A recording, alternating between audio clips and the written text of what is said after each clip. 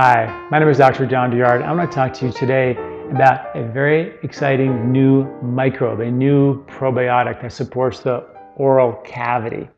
They found that this particular microbe is actually very abundant in children and adults who have very good upper respiratory health. They also found out that this particular microbe actually competes against volatile sulfur compounds that cause bad breath, so it supports healthy, fresh breath.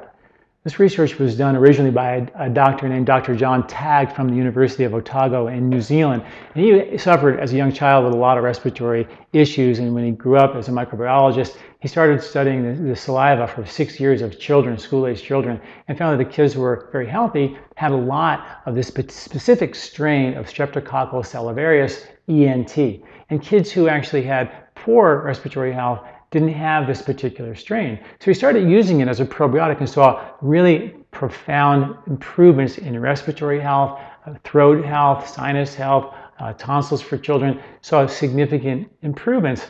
And what was interesting is that a while back I wrote an article about the future of medicine. You go to the doctor, they take a look and they measure your microbiome, your microbes, and they provide you with a bottle of microbes that support the lack that you have that's related to your particular condition or issue, right? And this is the future of medicine. And this is really the first time that probiotics are being prescribed to support microbes outside the intestinal tract for a particular condition. So maybe the future of medicine is actually here. It's pretty profound stuff. So this particular microbe has been shown to actually compete for the environment, for the real estate in your oral mucosa.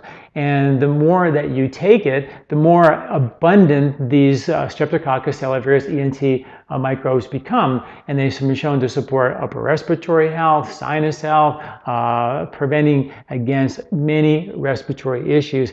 And they also protect against the bad microbes that proliferate. You have lots of microbes in your mouth and they break down proteins and they release what are called volatile sulfur compounds that cause bad breath. And this particular microbe, the salivarius ENT microbe, actually competes for that real estate. It doesn't let those microbes proliferate and actually supports fresh breath at the level of the source. The source of the bad breath comes from when these bad bugs are sort of, these sulfur containing compounds or bugs are released into the oral cavity. So powerful stuff. Please check out the article associated with this video where I talk about all the research on this brand new microbe, Streptococcus salivarius ENT. Please check it out. Thanks for listening. I'm Dr. John Douillard.